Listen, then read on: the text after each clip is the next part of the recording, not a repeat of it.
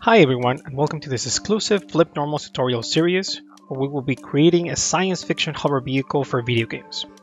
We will go through the whole process from designing the vehicle to modeling the final version for games.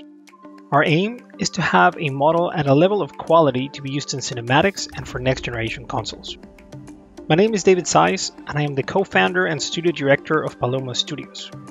I have many years of experience working in the video game industry, but I've also worked in television, commercials, attractions, and virtual reality experiences.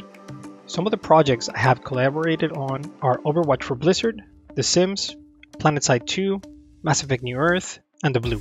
In this tutorial, we will focus on creating this hover vehicle to the level of cinematics quality, but also to be used in game. We will be putting a lot of thought on the design and functionality, so it can also be usable for regular gameplay. We will start with gathering references and creating and designing our vehicle. We will discuss what kind of things you should take into consideration when you are designing a vehicle for games. We will tackle design aesthetics to make our vehicle grounded in our world and also at the same time make it functional.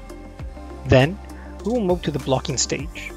In this stage, we will test our design idea and evaluate it with simple primitives to make sure that all the proportions and the scale is working correctly.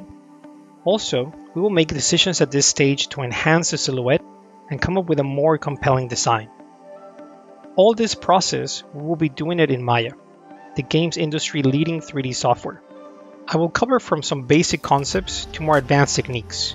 Newcomers and veterans should benefit from seeing the classic PBR high poly, low poly workflow, and will come out with better understanding on why certain things are done a certain way. After this, we will go through the creation of the high poly version and what it means to bake information from a high poly model to a low poly version. We will talk about how to make the most optimized UVs possible for games, but also some guidelines and tricks to improve them. All through this process, we will reinforce our initial design, and in the end, we will have a model that will have the highest quality, it is perfectly functional, and is optimized to be used in games.